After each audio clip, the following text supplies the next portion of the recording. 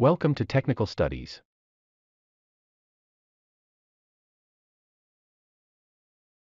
In this video, I will show you how to fit up flanges on both ends of an eccentric reducer. Put the reducer on a straight plate. Hold a right angle at the large side of the reducer and gently rotate the reducer back and forth until the face of the reducer face is square to the right angle. Put packing on both sides of the reducer.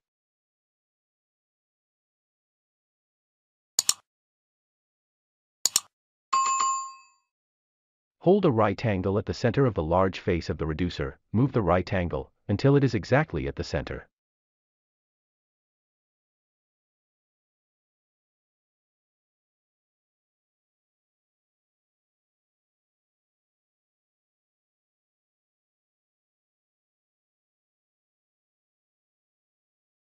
Mark lines on the top and bottom sides.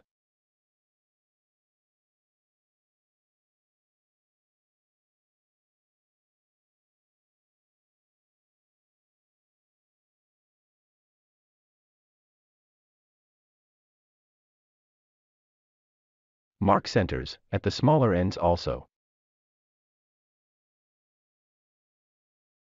Put the reducer on supports.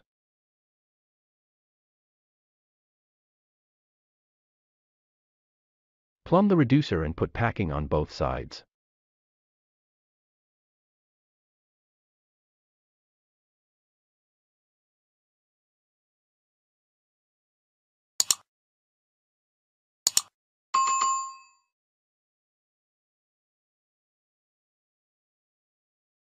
Put flange in the gap rod.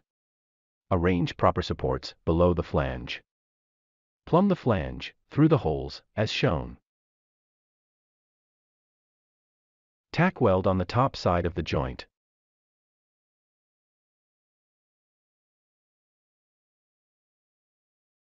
Check the vertical plumbness. If correct, tack weld at the bottom side.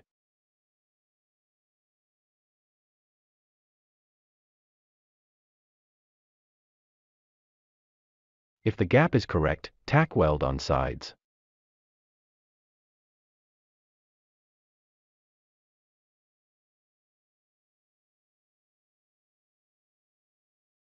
Check the vertical and hole plumbness.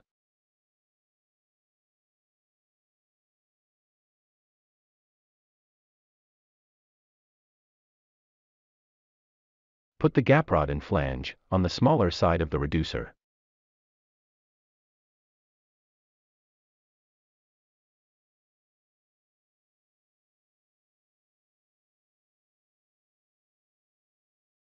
Correct the hole plumbness of the flange. Tack weld on the top side.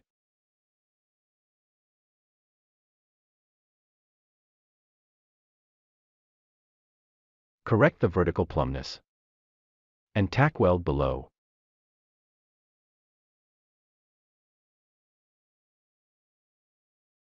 Hold an aluminium box or a straight edge horizontally as shown on both ends. The boxes shall be of the same level. Check the length of the spool on both sides. If the dimensions are equal or an acceptable limit, tack weld on both sides.